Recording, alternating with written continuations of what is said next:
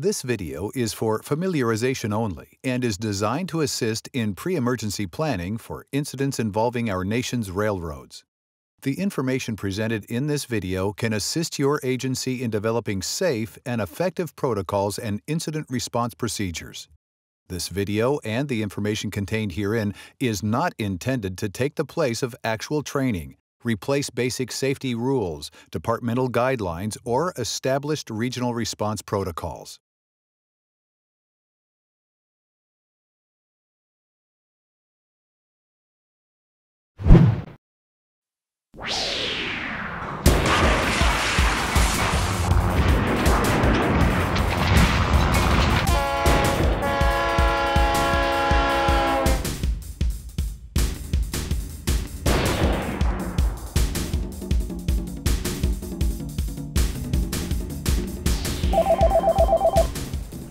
What's the address of your emergency?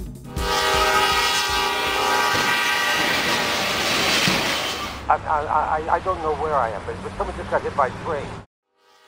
On average, a person or motor vehicle is involved in a collision with a train every 3 hours. The most common causes of these emergencies include drivers speed up to beat a train, a motor vehicle stuck on a track, suicide attempts, trespassers, or distracted walkers or drivers.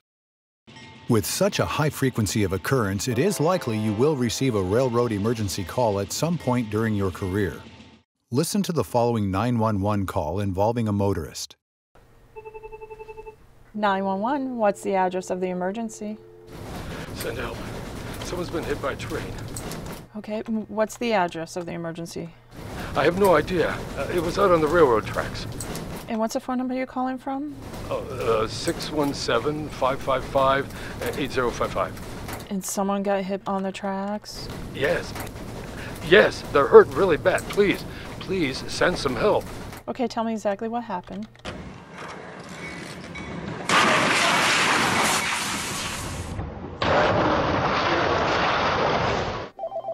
Are you prepared to respond to this type of call?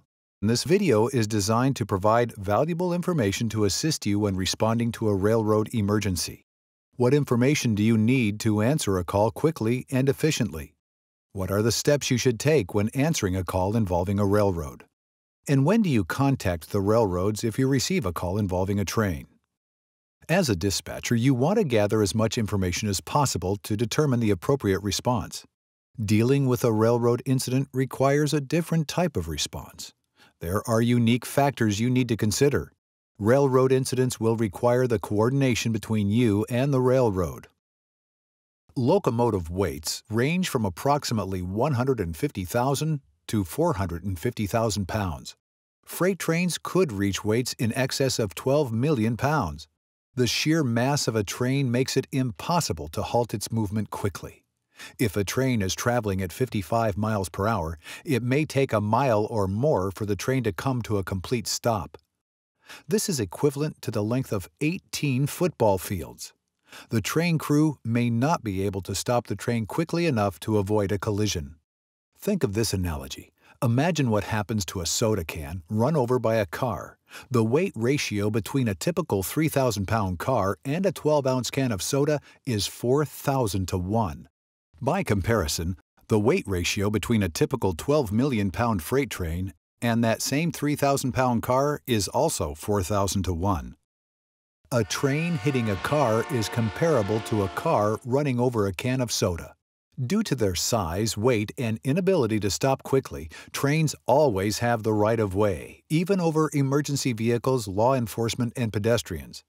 Trains can move in either direction on any track at any time. They extend 3 feet or more beyond the steel rails. Today's trains are quieter than ever and may seem farther away and moving slower than they actually are. Have you ever watched an airplane land? Did the airplane appear to be suspended in the air or moving at a very slow speed? When in reality, the airplane is traveling several hundred miles per hour. This optical illusion is similar to the perception of a train's speed. Most railroad incidents are avoidable if motorists and pedestrians heeded warning signs and complied with traffic control devices and laws. Grade crossing collisions involving vehicles may occur because the motorist was impatient, misjudged the train speed and distance, failed to look in both directions when approaching a crossing, or was distracted. The severity of motorist injury in vehicle-train collisions is significant. A motorist is many times more likely to die in a collision involving a train than in a collision involving another vehicle. In addition to motor vehicle collisions, a high number of pedestrians die while trespassing on railroad property. Not only is it illegal to trespass on railroad property, it's dangerous and may be fatal. Trespassers often put their lives at risk, not realizing the dangers railroad property and equipment may pose. By failing to obey laws put in place for public safety, motorists and trespassers increase their chance of being critically injured or killed. These incidents often result in needless death, injury, or property damage, but can also affect communities and train crews. As you're receiving a call involving trains, it is important to understand all of the factors to safely and quickly dispatch the correct emergency responders. Different types of trains have different types of responses. Listen to the following call. What types of questions are you formulating? What information do you need to know? 911, what's your emergency? Columbus, Ohio. Columbus, Ohio. No, what's your emergency? What's going on? I got hit by a train. Okay, where are you at? I am on the tracks. Were you in your car? No, I was walking. Okay, but you don't know where. What street are you closest to? I had no idea. Okay. What's your name? Mark. And your phone number? 216.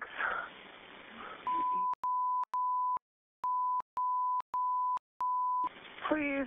Yeah, we'll get officers in. I mean, I kind of have a spot that your phone pulled up to. We'll try to get an officer and some medics out there as soon as we can. Oh, please, are you please, out there with anybody else?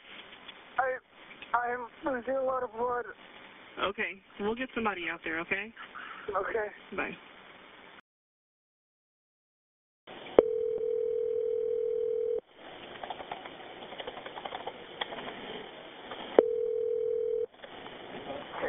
Hello? Yeah, this is the Columbus Police Department. Do you see the chopper or anything overhead? No, I don't see anything.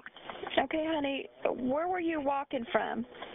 Oh, please, kill me, please. Okay, well, we can't find you. Please Don't kill me. What do you mean, kill you? I'm trying. Tell him, put it down, put it down. What? Tell the chopper, put it down.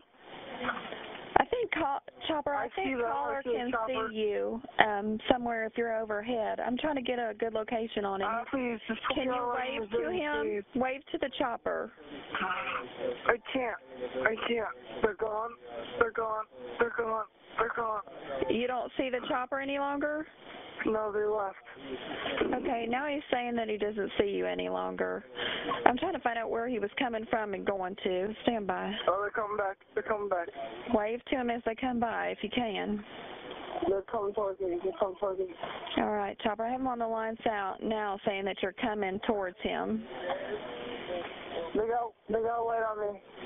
Looks like you're right above him, he said. Stop. Tell him to stop. Tell him to stop. Go down. Straight down. Straight down. Straight down. Straight down. Okay, 160's coming to you, okay? Due to the actions of the emergency responders, the victim, in this case, survived his injuries. Some callers may not know their exact location, and you must rely on your expertise to determine their location. The actual location of the accident may be different than the location given to emergency responders. The train may have traveled further down the track. Oftentimes, the caller is unable to provide exact locations. They may be calling from the scene of impact, but do not know where the train finally stopped. If the emergency happens at a grade crossing, callers may provide you with street names or intersections.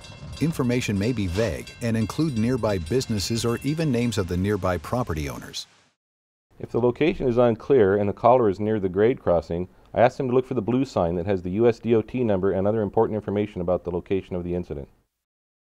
You may have signs posted in non-standardized color and format. Here are some examples of those signs. Callers may not know how to find this information, so you will have to direct the caller to the locations of this important information. The blue signs are located on the railroad crossbuck post or near the grade crossing signal equipment. The sign includes the railroad emergency information phone number, US DOT number, as well as who's responsible for the grade crossing.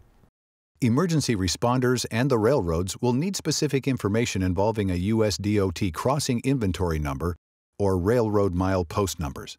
The National Law Enforcement Terminal Systems, or NLETS, is a valuable tool to help determine the exact location. NLETS provides location information not only for your area, but the entire 50 states.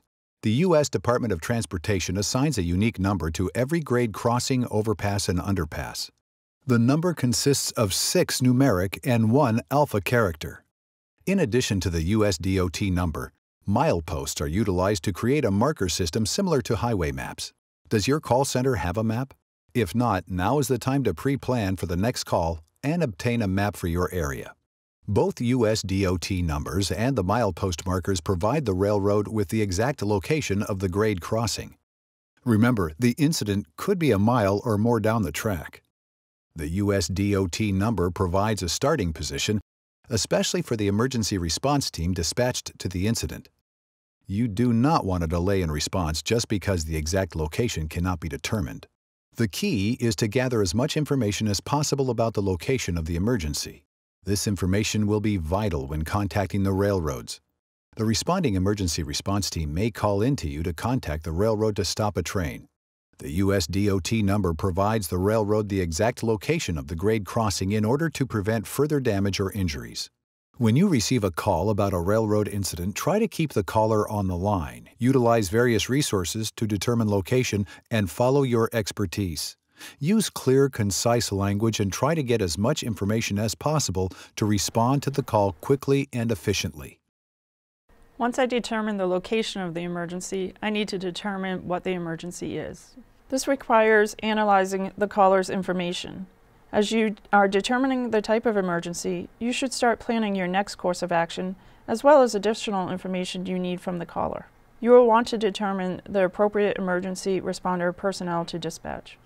When I receive a call involving a railroad emergency, I begin asking myself several questions. Does the call involve a trespasser or a motor vehicle? If a motor vehicle, is the person still in it?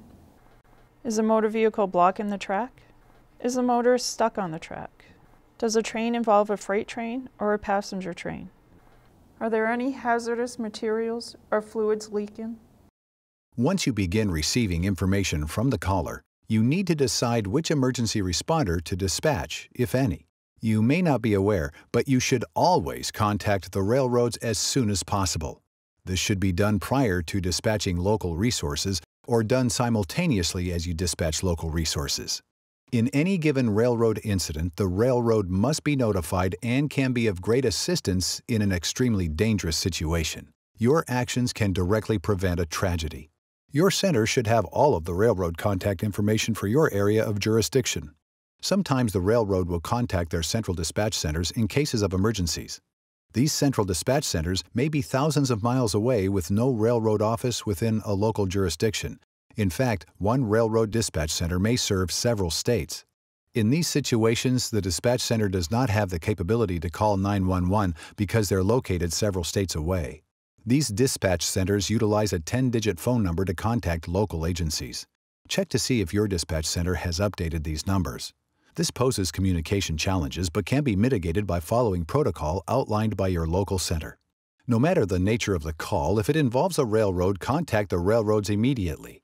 As with the complainant, get the direct callback number of the railroad. Ideally, you'll want to keep the railroad on the line and update them regularly. The railroad is able to stop trains approaching the area of the emergency. They have the ability to immediately contact the train crews aboard the train involved in the incident. Establishing contact with the train crews will be vital to emergency responders dispatched to the scene. When calling the railroad, identify yourself, identify the problem, and give them the US DOT number or milepost number. The railroad will then confirm the location and radio the train or nearby trains. Hi, this is Brunswick Police reporting a trespasser on the rail in the area of the Church Road grade crossing. I've got a grade crossing number of 364-793 Jay, John, and I do have officers in the area looking for him on the tracks. If you could stop all trains for us until further notice. By now, you have information about the nature of the call and have contacted the railroad to aid in the assistance of responding to the emergency. In dispatching emergency responders, it is important to prepare the responders to the nature of the call. You may receive information from either the caller or the railroads. In dispatching the responder, relay the information using clear, plain English. Avoid jargon or slang to prevent miscommunication and misunderstanding to the emergency responders. Verify that the railroads have been contacted and relay this information to the responders. Alert them to potential hazardous oncoming train traffic or other safety risks. It is vital for the response team arriving to contact the train crew. If the train has been stopped, provide the emergency responders with a crew location and a train crew point of contact. Engaging the train crew is imperative to safely handling an emergency quickly and efficiently. This is why contacting the railroad immediately helps to engage train crew personnel early in the emergency response. Using the callback number you obtained in the first initial communication is important to keep the railroad updated regularly during the emergency response, especially if the arriving police officers, EMT, or firefighters need to stop, slow, or prevent oncoming trains from entering the area. Even if the train is not involved in the emergency, you may have a situation where responders are in a train yard or on the tracks. Notifying the railroads prevents escalation of a potentially dangerous situation. County Dispatch and Fire and Rescue need to respond to Church Road at the railroad crossing intersection for a report of a train versus pedestrian with known injury. 10-4 County units will be en route. Now that we've heard several examples of calls you may receive and reviewed the necessary steps involved in responding to a railroad emergency call, you should start pre-planning for future calls. Does your communication center have an established protocol? Do you have a standard operating procedure? Do you know how to find railroad contact information? Do you know how to use the Geographic Information System, referred to as the GIS? If you've answered no to any of these questions, now is the time to pre-plan. The National Emergency Number Association published the Public Safety Communications and Railroad Interaction Standard Operating Procedures. This should be readily available to you, and you may also obtain the document from www.nena.org. A second resource is the Federal Railroad Administration, which provides detailed documents and online resources to guide you in responding to an emergency involving a railroad. The website, www.fra.dot.gov, also contains facts and documents related to the general operation of railroads, regulations, and rules for governing the tracks. Operation Lifesaver is another online source for rail safety education, located at www.oli.org. Operation Lifesaver provides training videos, online education resources, as well as public awareness materials. All these resources provide comprehensive materials to help you take appropriate actions when receiving a call involving the railroads. So remember, when receiving a call, obtain as much information from the caller as possible, especially location information, such as a crossing number or railroad mile post number. Utilize resources such as GIS, list of contacts for the railroad dispatch centers, and other material available at your facility. Always contact the railroad, even if you're unsure if the call is an emergency. Dispatch the correct emergency response team. Be sure to gain as much information as possible. Is the person injured? Is the person still in the car? Does this involve fire or hazardous materials? Is a nearby community in danger? Direct the emergency response team to make contact with the train crews. The crew will be instrumental in the response efforts. If feasible, keep the railroads on the line and constantly update them on the status of the response team. Remember, not all railroad dispatch centers are in the local area, but they have direct communications with the involved train crew as well as other trains in the area. The railroads may stop or slow oncoming trains if necessary. And finally, always follow protocol and prepare yourself for a call involving railroads. Does your agency have a protocol? If not, now is the time to develop one. When dealing with an incident involving the railroads, remember, be prepared, always contact the railroads, and keep an open line of communication. Thank you. We're all on the same team.